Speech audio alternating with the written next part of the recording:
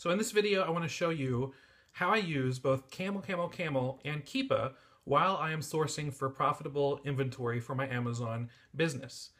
Now, the things I'm going to show you can be used also while doing retail arbitrage on a smartphone, but I'm going to show you what I'm doing while doing online arbitrage on my laptop computer. I'm going to record my screen, show you me looking at Amazon.com, what my thought process is, and why I decide to buy something and why I decide to pass on something.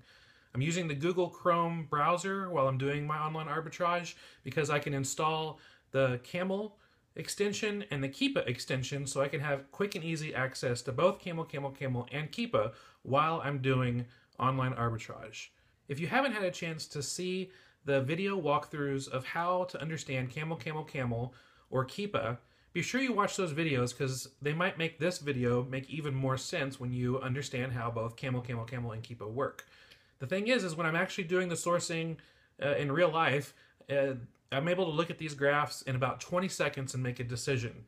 Now, obviously, when we're watching this video, I'm going to be thinking out loud, so it's going to be taking a lot longer than 20 seconds.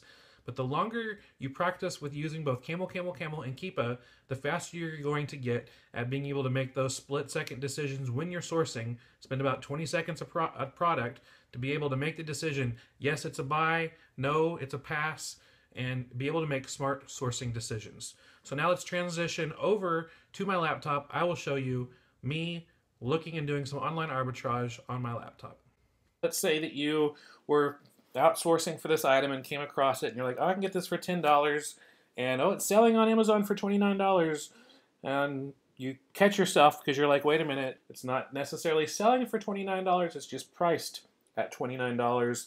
Let me look at Camel and Keepa to make sure it really is selling for that price. So I'm using the Google Chrome browser because I've got the extensions in my computer all set up, both Camel and Keepa with their extensions. So I can just scroll down because Keepa already is in here, and I can see that on this item, oh, I see that Amazon is in stock. Amazon is selling this item. They have it priced for $42, and they've just lowered their price to $34.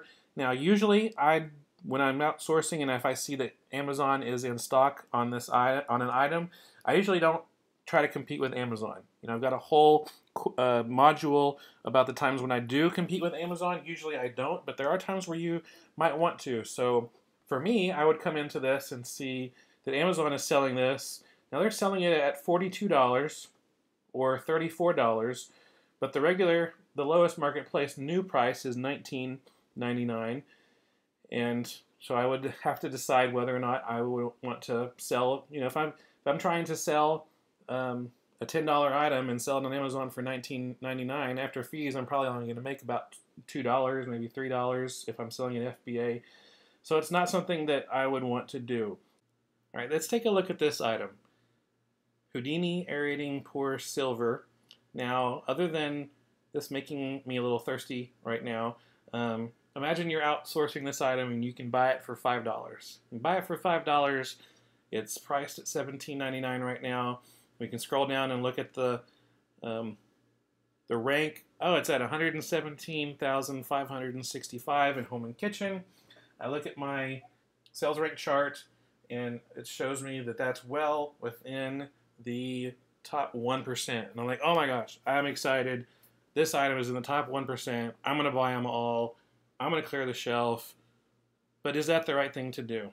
Well, let's take a look at the Keepa graph for the last 3 months. Let's get rid of Amazon's price, marketplace new price, new price. Whoa. In the last 3 months, this item sold twice in the last 3 months. Before I was willing to just completely clear the shelf. If there was like 50 of them on the shelf, I would have taken every single one of them. It was in the top 1% of the sales rank, and I would have bought them all. But no, let's take a look at the last week. Just yesterday, this item sold, and it jumped to that sales rank. Before, it was a much higher sales rank, and let's take a look at the last month and the last 3 months. The last 3 months, it sold just this one time, and this time before it. Let's take a look at the year before that. So, in the last year, it sold 1 time, 2, 3, 6, 7, 8, 9, 10, 11, 12, 13 times a year. So that's like once a month, but that includes Q4. This right here, this section here is Q4, so there's a lot more sales right there, but most of the time it sells so slowly.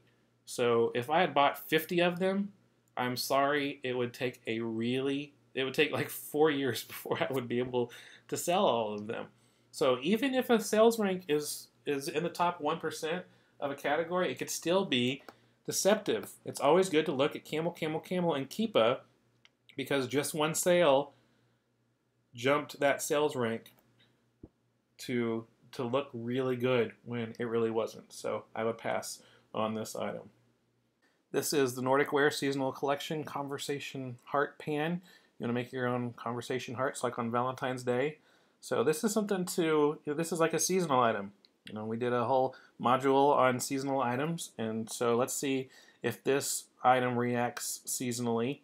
Looks like Amazon's in stock, and let's just clear this up a little bit. So Amazon's been in stock since before February and has not gone out of stock at all. And the sales rank for this item before Valentine's Day, selling a lot very quickly. That makes a lot of sense. Since Valentine's Day, it's kind of slowed down. Since Valentine's Day, it looks like there was 1 sale, 2, 3, 4, 5, 6, 7 sales since Valentine's Day. So it's a very slow seller. So this might be something you might consider selling right before Valentine's Day. And so if Valentine's Day is approaching, you might be like, hey, I'll just go ahead and buy this and hold on to it. But here's the deal. Amazon has not been out of stock on this. The third-party new prices are about $12.39. And so, unless you can get this for maybe $1, $2, $3, then I probably would pass on this. Most likely something like this, if you're sourcing wholesale or if you're at Walmart looking through the clearance section, they're probably still going to be charging $7 or $8 for something like this. So unless there was enough ROI that would be worth waiting for the sale to come in, then I would probably pass on this item, would not purchase this item. All right, let's take a look at this little toy. Now imagine you can buy this toy for $10. You're at a store, you can buy this for $10 and you see, oh my goodness, the lowest new price is $129.99. I just found this in the store for $10. This is the jackpot. I'm going to buy them all. Well, let's see if that's a wise decision or not. And this time, let's take a look at Camel. We've been looking at Keepa for the first couple examples. Let's take a look at Camel. And Camel, the last 3 months, is showing us information that, yes, the price has hovered in the last 3 months between $130 and about $52. So even at this lower price for the last 3 months, if you can get this for $10, the ROI is still great. Let's take a look at the sales rank on this. We're going to open up a new tab, go to Camel, Camel, Camel, take a look at sales rank for the last 3 months, and we can even count the sales for the last 3 months. Let's count them, shall we? So we got 1, 2, 3, 4, 5, 6, 7, 8, 9, 10, 11, 12, 13, 14, 15, 16, 17, 18, 19, 20, 21, 22. This might be 2 sales, 23, 24, 25, 26, 27, 28, 29, 30, 31, 32, 33, 34. So 34 sales in 3 months, about 11 sales a month. So it's not super fast turnover, but it is something that that does sell. So if you're able to find maybe 1 of these, maybe 5 of these, I would purchase those.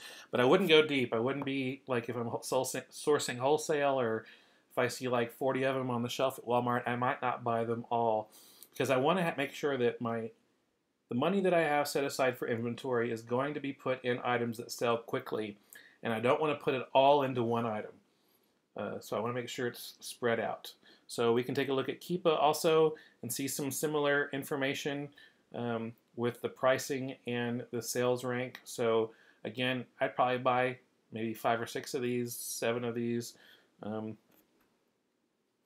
wouldn't go any deeper than maybe 10 or so. Let's look at this board game, Trivial Pursuit, totally 80s. This is actually a fun little game. Say you're at a garage sale, you can get this for 10 bucks. 10 bucks at a garage sale, and you're like, I'll give you $8. I'm like, nope, $10. It's the first day. I'm not going down. You're like, dang it. So, guy won't, budge on his price. He's holding it high at $10. So you're like, this is brand new, still sealed, and you can get it for $10. Now, if you can sell it for 40 bucks, yeah, definitely. So let's take a look at Keepa, and we can kind of look and see the sales rank and the price. We can also take a look at Camel and look at the sales price there. We can see that it is has been a pretty consistent price most of the time for the last 3 months. Take a look at it on Camel. Take a look at the last 3 months. Plenty of sales the last 3 months. The price has held pretty consistent over the last 3 months. So this looks like a really good item. Amazon's not in stock and is not a competitor. But overall, I think this is something that would sell quickly and would be something that would work really well. So hopefully you've been able to notice I've been able to go back and forth between Keepa and Camel. Usually when I'm doing online arbitrage, I usually use Keepa more often than Camel. But when I'm doing retail arbitrage, I use Camel more than Keepa. And that's just kind of a personal preference. You're going to find what works best for you, what's your personal preference, what you're more comfortable with, what you're able to read the fastest, what you become used to. And you're going to be able to make smarter sourcing decisions with that. The thing I love about Camel and Keepa, they both gather their data differently. And so you're able to get, one opinion from one source and a second opinion from another source. And you can put that information together to make the most well-rounded decision that you need. You'll be able to have all the information in front of you to use what happened in the past to predict what you think is going to happen in the future. So that's it for this video. I hope it's been helpful. I hope you've been able to see it. Some people might need to watch it through again because I kind of do talk through things really quickly and kind of jump from one thing to the next. But if you want to watch it again, go ahead and do that. Just know that the more you put this into action, the more you put it into practice, then the easier it will be and the faster you will be able to do this yourself. That's all for today. Thank you so much for watching. If you're curious about anything we've talked about, you can scroll down below, find the links in the description, like this, leave a comment.